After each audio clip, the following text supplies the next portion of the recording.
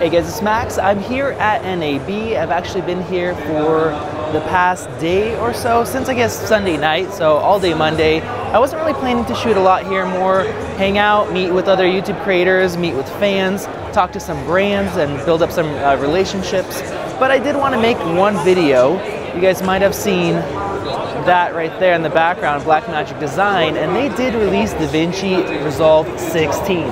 If you've been following my video editing comparisons, you'll know that Resolve went from being slower than Premiere Pro, then they matched up with them, and then it became slightly faster than Premiere Pro with more features, and they just kept updating and updating it. And then with the recent tests, iMac versus iMac Pro, Resolve is actually beating Final Cut on a Mac in a lot of the tests. So I have been really impressed, and I've been wondering how long can I hold off before switching over to Davinci Resolve. So let's go find somebody that can show us the new cut module and some of the new features and additions. I am shooting on a brand new camera I've never shot with before. It's very small. If you want to guess what it is, you can guess in the comment section below, and let me know what you think of the image, and I will leave a link in the video description if you want to check it out. So I'm bringing you into the cut page. The cut page is your canvas, clean. First thing you're going to do, this will be all blank. And instead of making it all blank and doing it, I just want you to realize that all you need is one click, and that is your folder. This is the interface that allows you to simplify what you're looking at. I care about the content. So we took the quarter of the page and we made it all about the content. The upper right side is your vision of your content. And now, if you look at the middle, this whole section here is your whole timeline. And simultaneously, you have a zoomed in version right at the bottom. I'm not clicking anything. I'm just moving my eyes from here to there. How much time do we spend?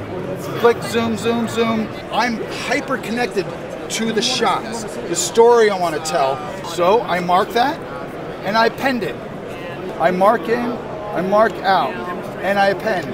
So I put a little more effort while I was in that shot, on that shot in the bin, and I marked it in and out. And then I just added it. So I hold the roll out, and now I'm gonna bring that back. And I'll look up at the screen and see what the timing is. Okay? I let go. I'm in the neighborhood. So does this remind you of anything? This reminds This whole me, layout, the design, in and out points, dropping it down.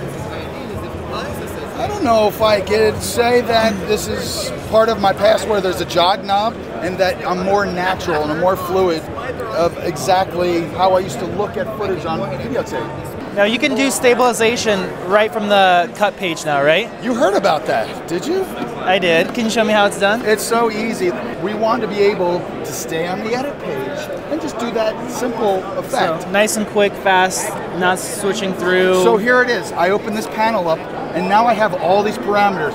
We've added the option now for you to do stabilization in the edit page. Usually you have to jump over to the color page. Yeah, it's an extra step that takes more time. I can go ahead and I can click stabilize. It goes go ahead and it analyzes it. Woo, fast. This version is that we've moved a lot of the effects from the CPU over to the GPU. Oh, more effects. More effects over to the GPU. Oh, geez. That now makes the program move a lot faster. I like that. GPU, GPU, And it actually GPU. shows you which clips are on the GPU. It carries over to the color page. So if you jump into the color page, you can select your adjustment layer here, and you can go ahead and you can add Everything to the adjustment layer. Now the fusion effects are done or moved over to the graphics cards. So if you have a little 13-inch MacBook Pro, you're doing fusion effects without rendering real-time playback. Nice.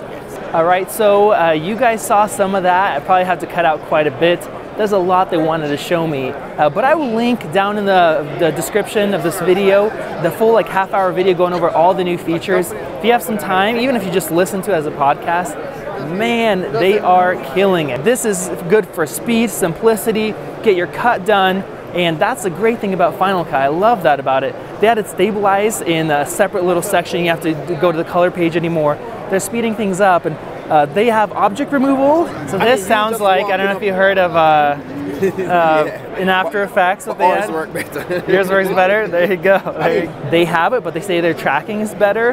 And they have all their audio tools, Fusion, and that whole AI face detection thing if you shoot weddings or something else where you have a lot of clips, to be able to search through, tag people, and later, hey, I need another shot of the bride. I need a shot of the bride with the bridesmaid. Bam, click, you see all the clips you have available. For speed, that is awesome. So am I gonna move over from Final Cut to Davinci Resolve? I think eventually, yes. I think I won't be able to afford not to. With the speed improvements, it's beating Final Cut in a lot of things now. All these new amazing features, man, it is very enticing now. And you can get a lot of those features for free or $300 one-time payment. So here's a hilarious thing I'll show you guys. We have Adobe training right here for Premiere Pro. And guess what's right over there competing with them? Davinci Resolve training.